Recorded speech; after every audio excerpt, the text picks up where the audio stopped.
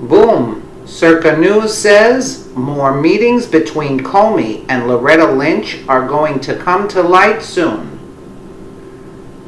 Reporters John Solomon and Sarah Carter from Circa News Tonight, after the testimony today by James Comey in front of the Senate Intelligence Committee. Solomon told Sean Hannity that there were other meetings between James Comey and Loretta Lynch, and they were going to come to light in the coming weeks.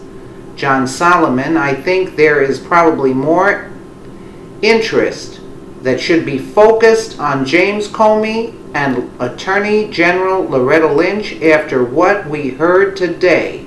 And I am hearing tonight that Comey may have had other meetings with Lynch that were going to come to light in the next few weeks.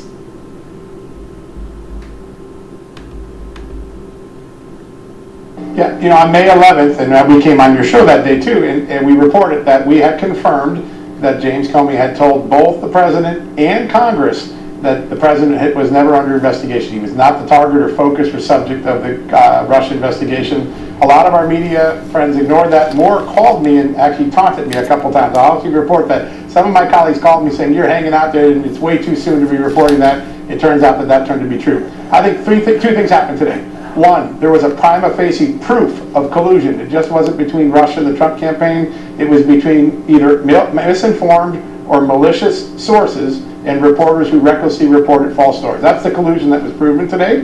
And they even helped James Comey at the end carry out his revenge by leaking the memo. I think the second thing is there's probably more interest that should be focused on what happened between James Comey and Attorney General Loretta Lynch after what we heard today. And I'm hearing tonight that Comey may have had other meetings with Lynch that are going to come to light in the next few weeks. Oh, wow. I just heard you correctly? That's, well, now listen. In other words, he opened up a whole new can of worms just because of him getting fired.